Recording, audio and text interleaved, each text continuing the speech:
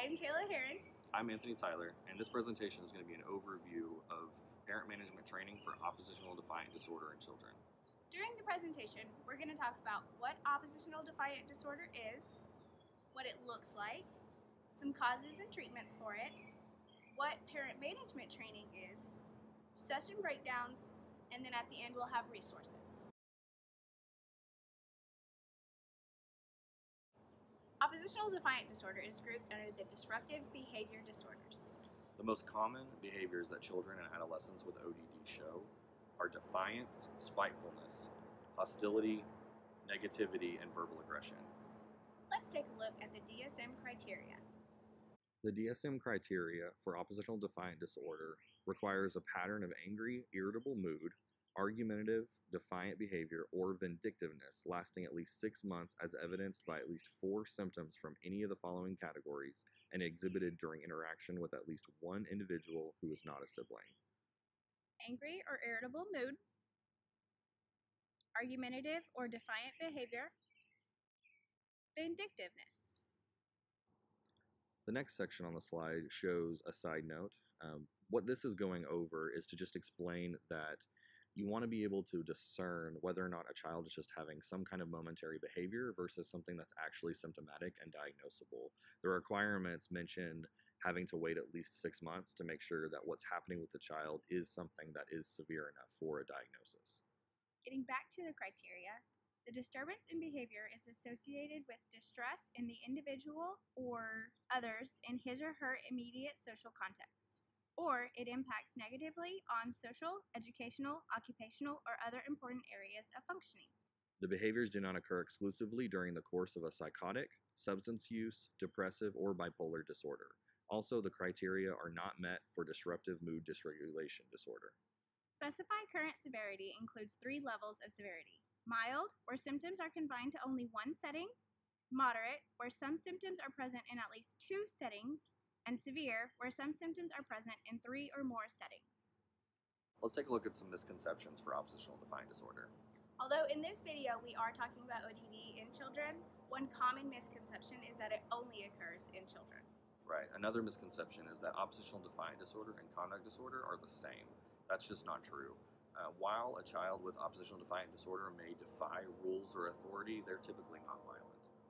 Another common misconception is that it is always caused by trauma. Although this is not the case, we will talk about causes later on in this video. It's also really common to hear that ODD is a result of bad parenting, and we know this just isn't true. A lot of times people think punishment is the best way to treat ODD. And another one is that it's impossible to treat at all. And again, this just isn't true. 65% of children with ODD who are in some type of intervention or treatment see their symptoms go down within 3 years or less. Let's see some examples of ODD.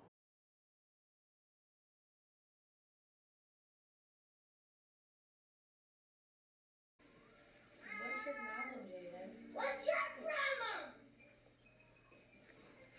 Break it out of you! What did I do again? Haha! Stupid! I break it higher!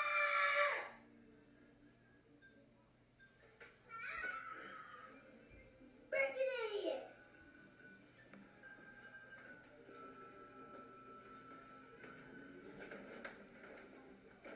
I'll get back and kill you! Keep on it. Really? My phone don't work in the house from the bed. I'm gonna freaking kill you, Mom. I'm gonna freaking kill you!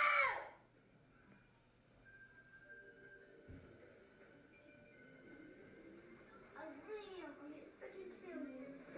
You freaking idiot. I'm really gonna kill you! I'm gonna kill you!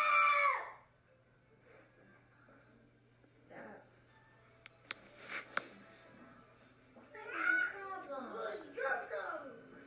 Jimmy, hit your pillow. Shut up! Give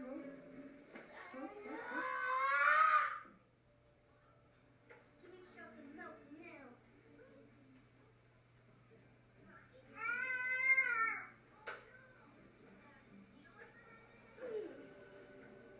Does that feel better?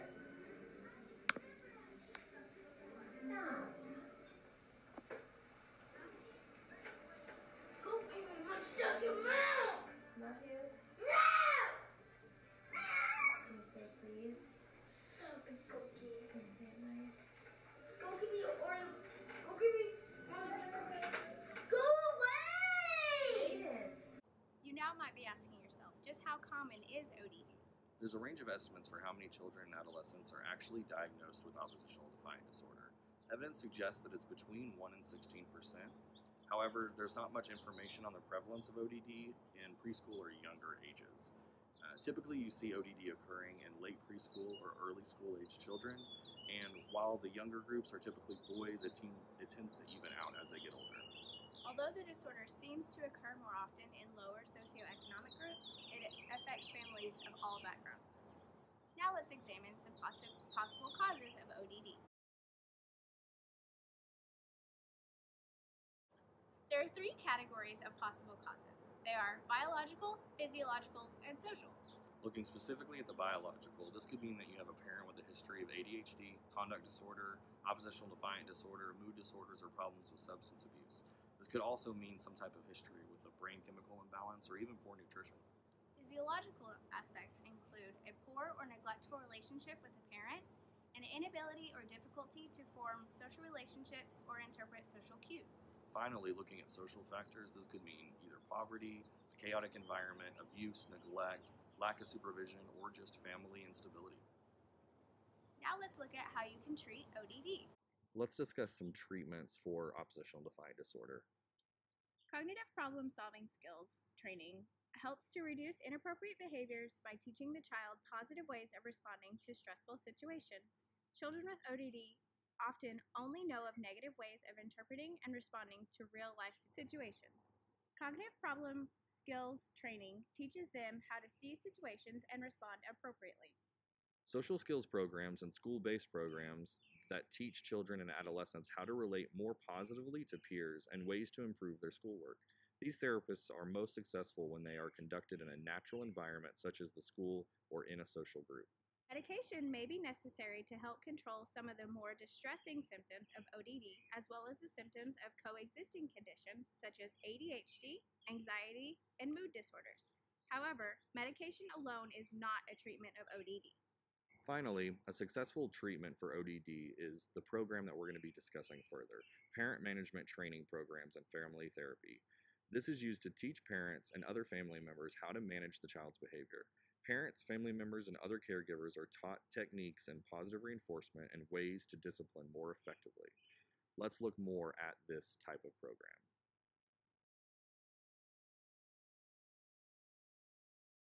A few goals of treatment include identifying and addressing core problems, first with the parent, later with the parent and the child.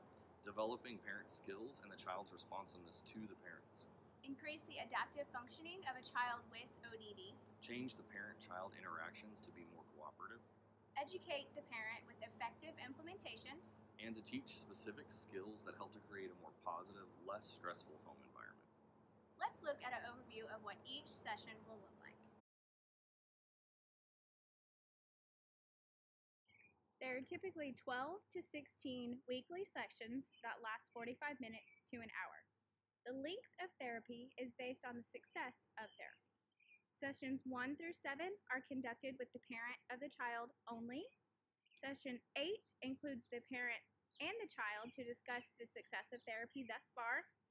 Session 9 and 10 include only the parents of the child again. And the remaining sessions, 11 through 16, are conducted with both the parents of the child as well as the child themselves. Each of the sessions in this program should be organized as follows. First, a review of the previous week and how the behavior change program is working at home. Also, any changes that need to be made for a more effective implementation of the programs. Second, the presentation of the principle or theme and how it translates or can be applied to their specific situation. Third, practice and role play of the principles taught during the session. And finally, a take-home assignment that applies the principle taught during the session or the changes that were made to the program at the beginning of the session. So each session is going to have a review, a presentation, a role play, and a take-home. Before treatment actually begins, we have the pre-treatment introduction and orientation. This session provides an opportunity for the client and therapist to get acquainted.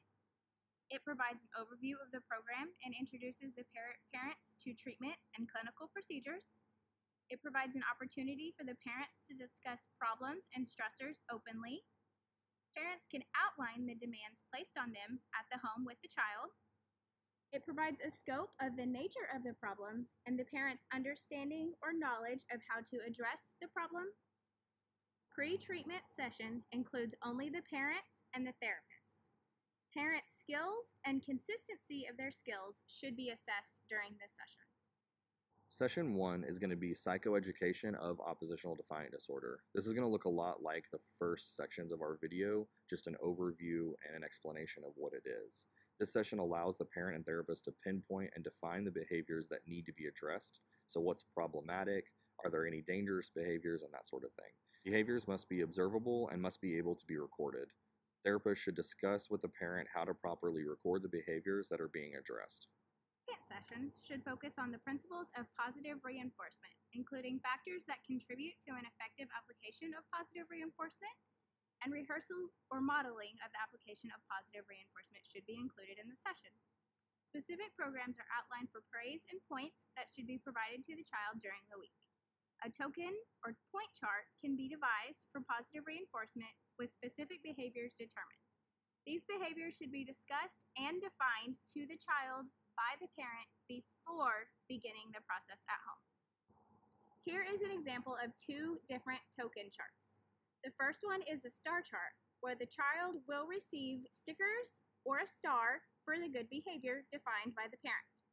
The second one is where the child will receive money or even quarters when the child completes the good behavior defined by the parent. For Session 3, this session provides information to the parent about timeout from reinforcement and how to effectively apply timeout to the child. Role play or modeling of effective timeout is practiced extensively, and the use of timeout from reinforcement is planned as homework for the week. Following this, we're going to show you a video of us role-playing this session so that you can see a session breakdown. This is an example of how all of the sessions should look, which would include the review, the presentation, the role play, and the take-home. So here's Session 3 for you.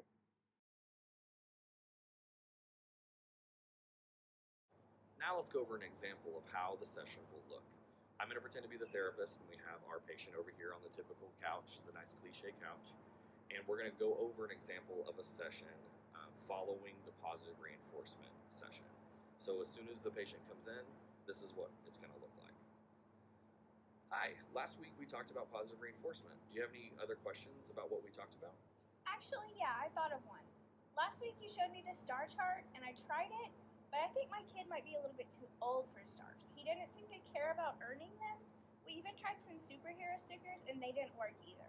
Remember, we have to find something that he'll want to work for. What's the last thing you remember him wanting to work for? Well, before dropping him off, he was asking for some money for the gumball machine at the supermarket. That's a great example. Do you think he'd work for some money? Perhaps a quarter every day after school that he can save up and maybe buy something at the store? You can either put quarters into a bowl or teach him that a sticker equals a quarter or something like that. Does that make sense? Yeah, I think that will work much better. Let me know how that goes for you. Today we're going to be talking about timeouts. Now this is the portion where you're going to go into the presentation of the topic. We've covered the review and now we're sliding right into the presentation. We're not going to go over that right now, but so let's pretend we've just done a whole topic of timeouts. After that's completed, we're going to go straight into the role play section. And here's what that would look like. Okay, do you have any questions about timeouts? No, I think I got it. All right, let's try some role play. Pretend I'm your child and I have done a behavior that we are targeting. What would you say? You are in timeout for 3 minutes. Go to your kitchen chair. Okay, that's really good, but we forgot a step. Don't forget to explain the behavior that they did wrong and the correct behavior you were expecting them to actually do. Let's try one more time. Pretend I just hit my brother because he would not give me back my toy. We do not hit each other when we don't get our way. If he doesn't give you back your toy, you need to come to me and tell me, and I will take care of it. Now, go to timeout for 3 minutes. Perfect. It's also a great strategy to have him role play the same way we are. In that situation, you could have him actually repeat what we have said and before and after the timeout, just for practice. That makes sense. Great. Now let's go over your homework for the week. Right here is where you would introduce the take-home and the thing that would allow them to actually practice at home the skills that they just learned. So that would cover the 4 sections of each session, which is the review, the presentation, the role play, and the take-home.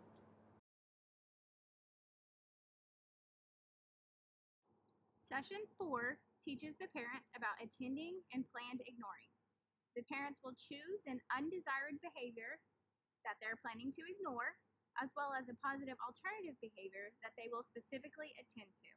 Again, role modeling and practice of the planned ignoring to the undesired behavior and attending to the alternative behavior should be done several times throughout the session. Attention and praise for the positive alternative behavior is a key component of this step in therapy.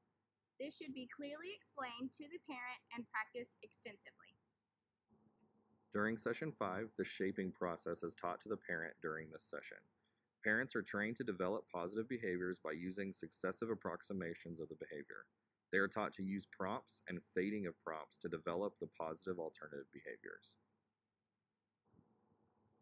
Session 6 begins incorporating the principles discussed during treatment in the school setting. Prior to this session, the therapist and the parent should identify the child's domain of functioning, specific goals, and concrete opportunities that can be implemented at the school. Goals should include targets in academic domains, classroom behaviors, and other tasks such as homework completion. A home-based reinforcement procedure is developed to begin addressing school-related behaviors. As homework, the home-based reinforcement procedure is implemented.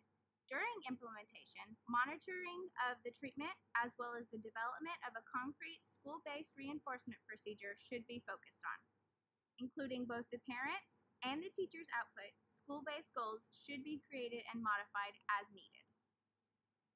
During session 7, any detail from previous sessions that remain ambiguous to the parent are reviewed and practiced. Additional topics to discuss include praise, positive reinforcement, points, and backup reinforcement in order for the therapist to identify how to improve the parent's performance. Any changes that are necessary should be made during this session. It's also important to develop problem-solving methods and introduce them to the parent with the use of first education, then practice of designing programs with a set of hypothetical problems. Session 8 is going to be a family meeting that includes both the parents and the child. Prior to this session, rapport should be built with the child to increase cooperation and compliance. Together with the therapist, they all discuss the success of the programs that have been implemented, along with any other problems that have occurred or may occur. Revisions to the program are made to correct problems, misunderstandings, or any facet that may not have been implemented effectively. Play of the programs is conducted to see how to effectively implement the program to identify any necessary revisions. Session 9 is back with only the parents and provides education on how to deal with low-rate behaviors such as fire setting, stealing, or truancy. Specific contingency programs are developed to help with the low-rate behaviors. Typically, this is a punishment procedure that involves completing chores as a consequence to the low-rate problem behavior. During session 10, parents are educated on effective ways to reprimand a child. Because parents routinely reprimand children, they are taught how to effectively reprimand the child while combining reprimands for undesired behaviors with positive reinforcement for the desired or pro-social behaviors. The remaining sessions should be conducted with both the parents and the child. For sessions 11 and 12, the parent and the child discuss together ways to negotiate with new behavioral programs and place this in a contractual form. In session 11, negotiating and contracting are introduced, and the parent and child practice the negotiation techniques discussed. In session 12, the parents and child practice with each other using problems or issues that occur at home. A contract that will be used as part of the program at home is developed, including input from both the parent and the child.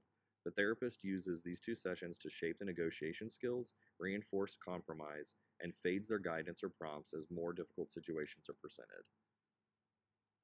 This image shows an example of a behavioral contract that can be used between the parents and the child at home. The final few sessions should include reviews of the skills or principles learned, any additional practice that's necessary to have effective implementation of the programs or contract created, and finally termination of the therapy. Material from the previous sessions that remain unclear or ambiguous to the parent or the child should be reviewed and practiced using role play.